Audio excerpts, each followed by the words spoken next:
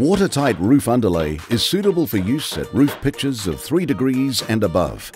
When used at pitches below 10 degrees, it can be installed horizontally or vertically when fully supported by a galvanized steel wire mesh.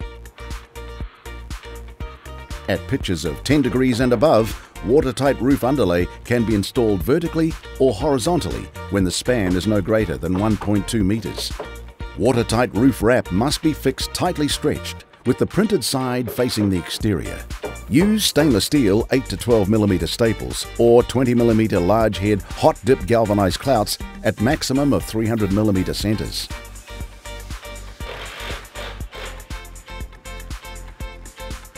All overlaps, either vertical or horizontal, must be a minimum of 150 mm. Watertight roof wrap must be installed in accordance with the manufacturer of the roof type to be used, such as colour steel or concrete tile roofing. In this case, here are some installation guidelines for corrugated metal roofing. Battens or purlins of 75 mm by 50 mm are fixed to the trusses or rafters.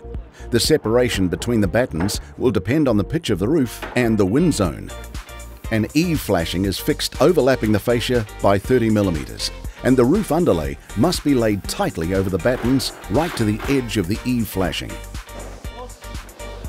At the ridge, the roof underlay must overlap for at least 300 mm. Corrugated colour steel sheets must overlap the eave flashing by 30 mm, fixed with 6.2 mm by 50 mm hex head fasteners with seal. Fasteners spacing varies at the eaves and ridge. Fasteners every second corrugation and alternating with fasteners every third and fifth corrugation. Always refer to the manufacturer's technical information, as fixing pattern may change due to the wind zone and type of product. The installation is completed with barge and ridge flashings.